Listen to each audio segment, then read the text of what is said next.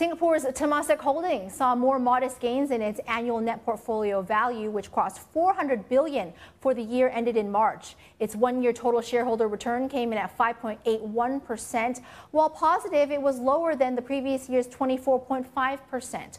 With the risk of recession growing for many developed economies, the Singapore state investment firm is being cautious. CNBC's Sri Jagaraja spoke more about this with Temasek's West Coast head Martin Fichtner, who is also deputy head of tech and consumer. We look at the economy by region, and we are taking a cautious approach. We do see pressures around the globe. If we take the different markets, in the US, we definitely see a slowdown. We see inflationary pressures. We see a tight labor market, on the other hand.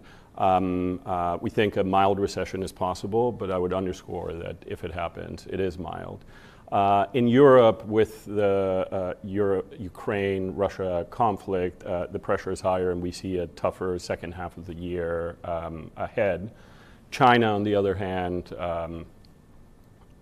it may have trouble meeting its growth target of 5.5%, but policy is supportive. There's going to be a question in terms of how the slowdown in the US and Europe does trickle into China. Can you give us a bit more colour about the landscape and the outlook for Europe, which really seems to be at the sharp end of the inflation crisis and the growth slowdown? How in particular does that potentially stand to affect your exposure there through portfolio companies in the short and the long term? We don't have a particularly strong exposure to energy in a pointed way, but everyone in Europe is going to have exposure to the increase in prices and the inflationary pressures. If we think about Germany in particular, I think that pressure will be very high. In the UK, we're seeing some loss of consumer confidence. Can you talk about the portfolio investments that you are making in Europe, and to what degree has the transition to net zero been complicated by Russia's invasion of Ukraine and this ensuing profound energy crisis there?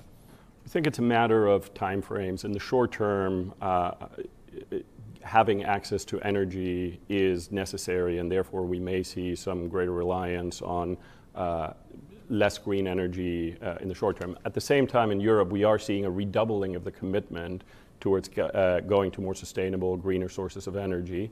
The programs, if you look in the medium and longer term, are accelerating, and therefore we do have a focus to invest in that sector on the sustainable side.